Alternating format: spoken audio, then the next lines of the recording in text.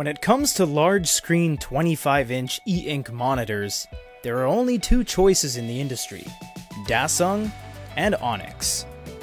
While Dasung has dabbled in e-ink monitors for 3 generations and have produced more than 9 individual models, Onyx has just started to explore the sector.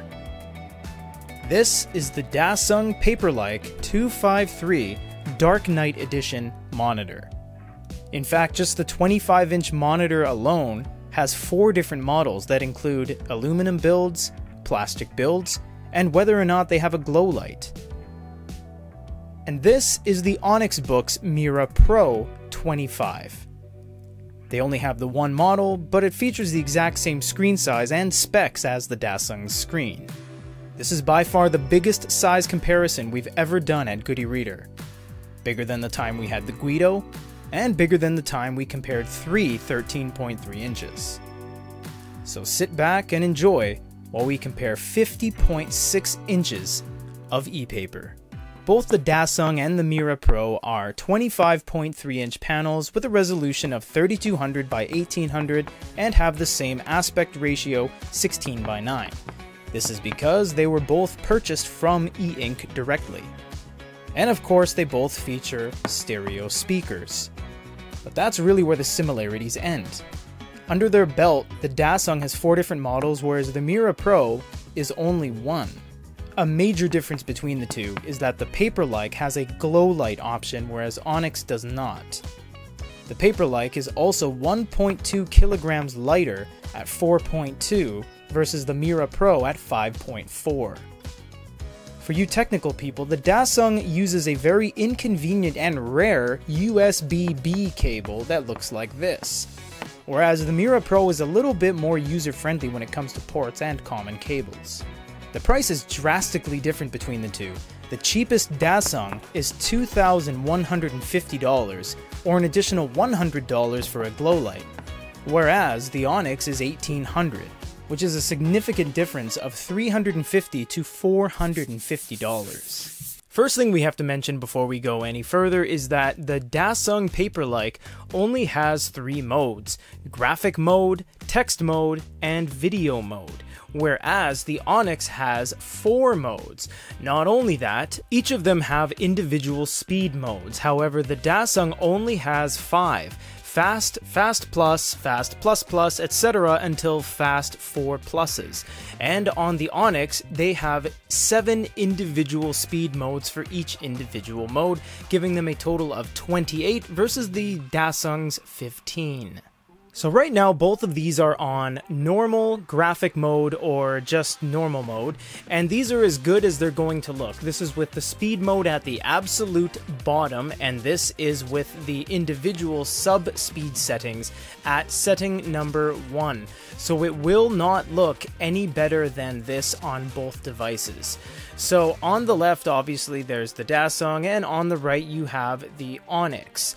Now the Onyx doesn't have a glow light. We'll get into that a little bit later. We already mentioned it in the chalkboard, but this is what both of them are going to look like on their normal mode when it comes to scanning around, up and down, etc. You guys can judge for yourself which one looks faster, but in the most normal mode so far, it does appear that the Onyx is a little bit more snappy and less laggy. The Dasung seems to go in stages, up and down, whereas the Onyx is a little bit more responsive and actually is more true to the PC's screen. We do have individual reviews on both of these on our YouTube channel, so we will just go to the normal mode and then we'll move over to video mode on the absolute fastest. But we're going to go check out an ebook online, Project Gutenberg. This is one of the free places we can download books and look at books that are public domain that won't infringe on anything, of course. So this is the text on both of them. You can see again the Dasung is a little bit more choppy, whereas the Onyx is just a little bit more fast and fluid. Let's look at the cover art of the World Set Free on both devices. You will see that the Dasung is a little bit more dark in its inherent form, whereas the Onyx is a little bit more of a lighter saturation. But we can do some things to change this, and now we're going to go into a text mode. And why we can't use Onyx's reading mode is that because Dasung doesn't have that, so there's no basis of comparison. So we're just going to set that aside and go into text mode.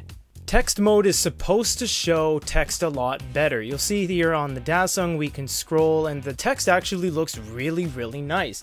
You can see right here that I'm pointing at, we have the whites are very white with minimal if not no staining in the background, and the text pops. Let's check out the Onyx side by side. You will see that the Onyx has a little bit more staining. If you look over here where I'm pointing with my mouse, you'll see the remnants of the background of the text prior to where we just refreshed. However, the text itself seems to be the exact same contrast level as the Dasung, so they are virtually identical in that regard, but it does seem that in the inherent text mode, that Dasung has a little bit of a better handle on staining.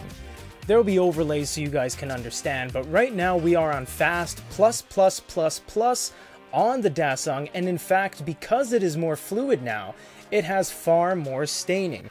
And on the Onyx, we are on the absolute fastest speed mode, and you can see the fluidity is virtually identical, and there is just as much staining. But now, it seems the Dasung is more fluid, but the Onyx is more choppy, kind of the opposite of what we saw on the normal mode. Now both of these devices are on the fastest possible setting to play a video side by side. They will not get any faster than this. The left is on video mode and the right is on video mode with the maximum sub-speed settings. Let's see how it looks.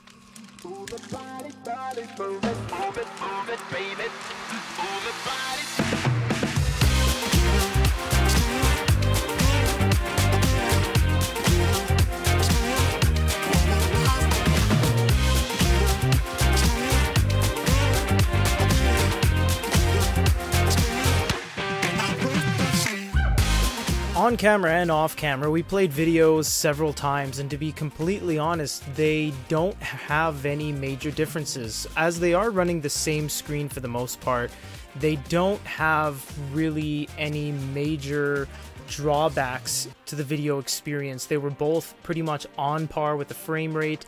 They're both pretty much the exact same refresh. There were really no discernible differences between the two. Most of the differences between the actual usability of the screens seems to be when one of them is in their own mode, they seem to be choppy like the Onyx right now, and the Dasung seems to be a little bit smoother. So it does come down to basically what you are using on what mode. I will say that the Onyx has far more functionality when it comes to different modes, as there are 28 of them and you can customize your own using the app, whereas the Dasung is a little bit more, I hate to say it, bare bones with a couple speed modes and some sub-speed modes on there as well. But there is one important thing we have to show, and that obviously is the glow light. You will see that there's just no contest when it comes to glow light availability, and that's because, well, the Onyx doesn't have it. Whereas the Dasung has 3 individual modes. They have normal glow light, blue glow light, where they utilize more the white and blue LEDs, and warm lighting as well. Is it worth the extra $450 to get a glow light? That is up to you guys individually, because it might come down to, well, I don't need it, but it might come down to it's better to have it and not need it than to need it and not have it.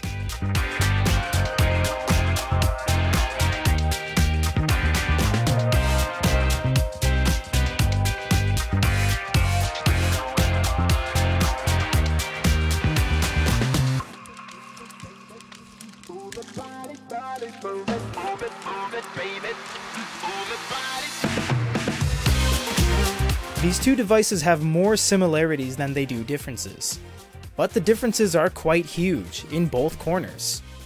The Dasung has a glow light and is a little bit lighter and gives you a choice between 4 models.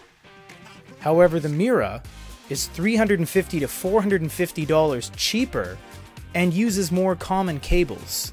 Build quality wise, the Mira is just better. It looks nicer, it uses better colors, and it uses way nicer materials than the Dasung. So in that regard, there is no clear winner, but simply a choice between two kings of refresh rates placed right before your eyes.